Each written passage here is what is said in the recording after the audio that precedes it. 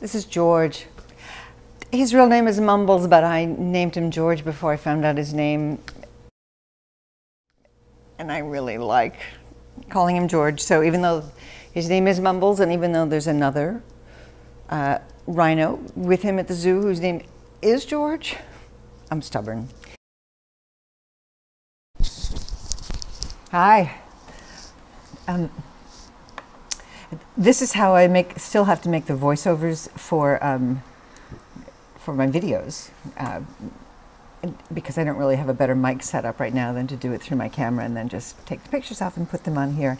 So I'm following my computer with what I have set up with my scrolling images. This is the Art Lover video, the George, the expanded version, that goes more deeply into how I painted it and what the choices were and looking at the details of actually painting. So I have set up my movie on my screen top here, my images, and given them approximate times and put titles in just to remind myself of some of my talking points, and then I'm going to start it and I'm going to start narration, and hopefully we can, that the two, with editing and blending, will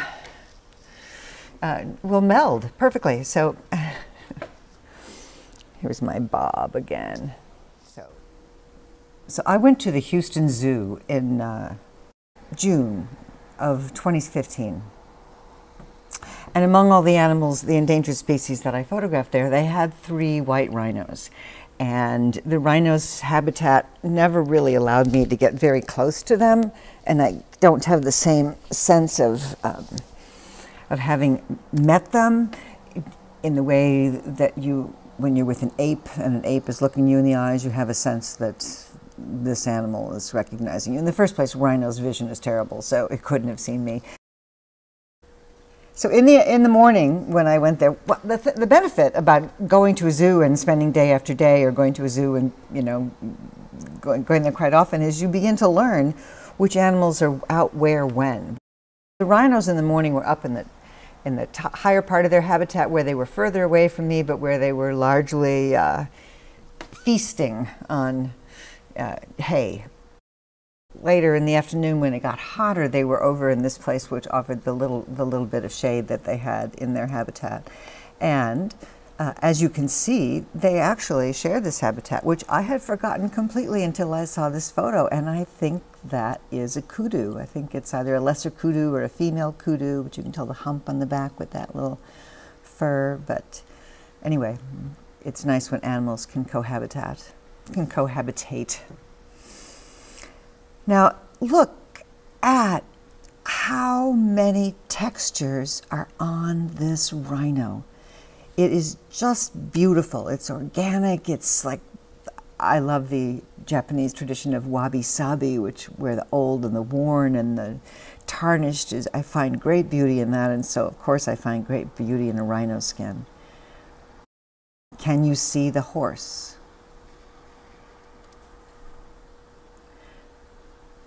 Rhinos are part of a very small family called odd-toed ungulates, which there's only 3 parts to that family. The rhinos, all the rhinos are in one class, and all the tapirs are in another class. And in the first class are horses, who are one-toed, so that makes them odd-toed ungulates. The pose. So I really like many things about this photograph I have, but the fact that his jaw and the completion to his legs is hidden in the grass, and I don't have enough reference material otherwise, and meant that I did not want to use this one. Also, I try very hard not to introduce things like grasses or branches or things into my photos, into my paintings, because I am, part of the purpose of the dark backgrounds on my painting is to take place out of the equation. Setting is not part of this. So that's why I don't really want his head in grass at the bottom. So this is the image that I chose, but I actually tweaked it a little bit with some reference I got from some other places, but this is George. And there were some things about the eye in this one, but this one I didn't have the leg reference or the right leg reference or the hind leg reference, but oh, look at how much I had. And then this is how I cropped it and then made it. I go and get the thing blown up in black and white and print it to the size and test the scale and then go from there. I love this painting for very many reasons. I love with how far I got with how little. Because there was a lot of palette knife work and a lot of texture in this, much of that is serendipity. You just sort of have to make the stroke and hope that something comes out interesting when you're done, but you can't rework it, at least not without letting it dry and then going back and working it again. But all of this palette knife work up here, I love how this turned out. I also am in love with the colors here. So there's a green in here, and there's pinks in here, and there's Bob in here. Yes. And then all the textures in here. I used pressed in textures here and up here, which are finer grade, and you'll be able to see in the following video. And then other textures that I literally just painted in, this kind of thing. And then other ones I carved in with the tip of my palette knife or the end of a brush in some of these places. But this painting ultimately relies a lot on serendipity, just the way that these things fell out. And I'm very excited about that. So we'll go into the detail of how I painted him.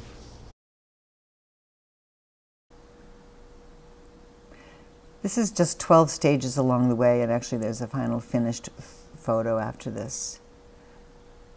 But you can see, this is just drawing in the line, basically setting the line.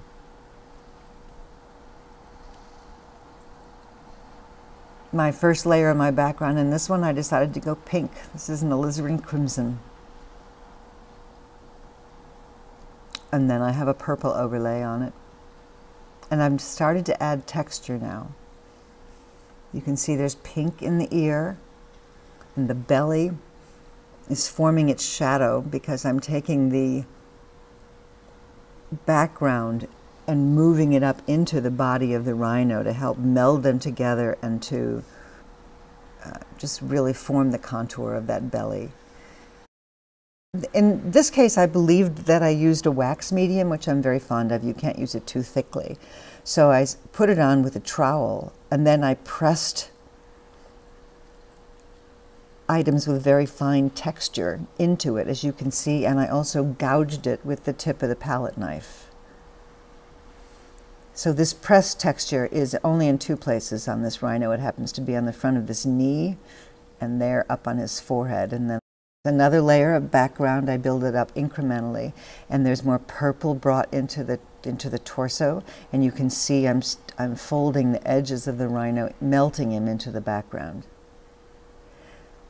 Now I've done a lot of palette knife work with a greenish gray along the back, and then this peachy color on his foreleg and his forehead and the hump on his back.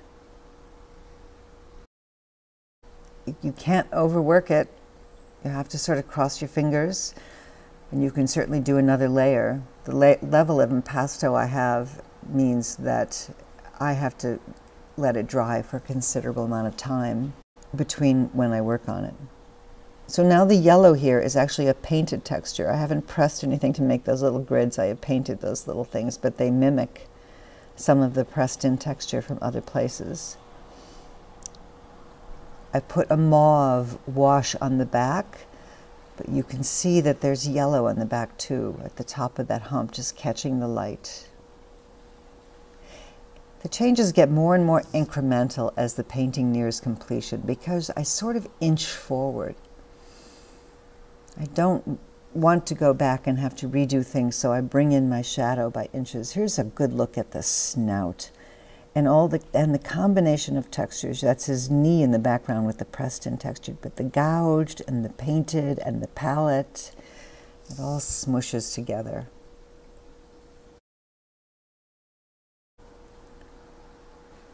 Here really all I'm doing is darkening the background more and the shadows.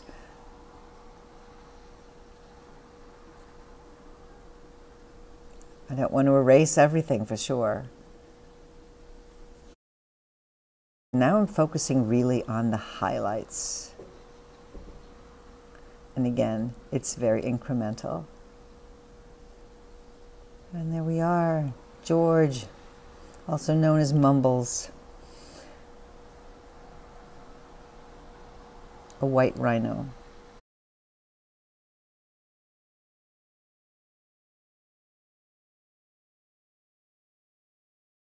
And this is the professional photo I have taken. You can see how the colors shift. And thanks for the journey. Join me next month.